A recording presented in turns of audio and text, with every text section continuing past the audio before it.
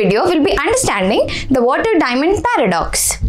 So, you need to imagine a situation where you are playing a game, and if you win this game, you have two choices.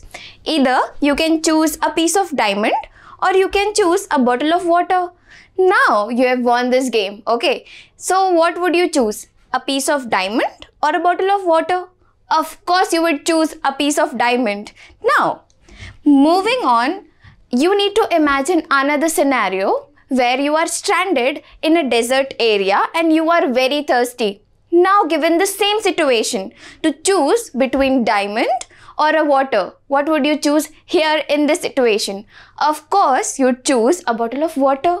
Because what would you do if you choose this diamond and cannot make it out alive of this desert area? I hope you all imagined with me, right? Coming back to reality, you see, water, which is very essential element to survive this life, is valued very less as compared to diamond, which is priced very high. So this is exactly the water-diamond paradox. Adam Smith tried to explain this paradox using the theory of value, but he wasn't very successful in answering many questions.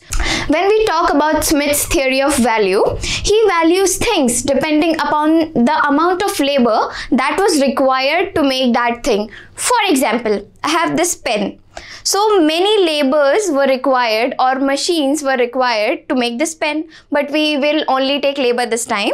So to make this pen, we need to first gather some plastic and other material to fix this pen. Okay, now this pen, the value of this pen was determined by the amount of labor that was required to make this pen. He said water doesn't require much of a labor and is available in abundance. That is why it is priced very less. Whereas when you look at the diamond piece, it requires a lot of labor and that is why it is high priced.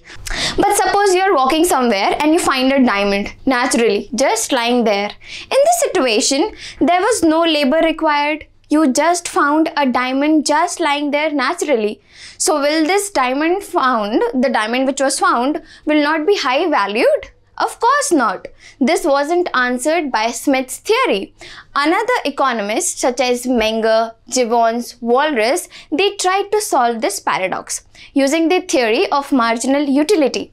According to economists, water is available in plenty, whereas diamond is very scarce. That is why water has a very low marginal utility. On the other side, diamond, which is available in very less amount and is a very scarce resource, has a very high marginal utility. So this was all about the water-diamond paradox. I'll see you in the next video. So please, if you like this video, like, share and subscribe to our channel Ecoholics. Thank you.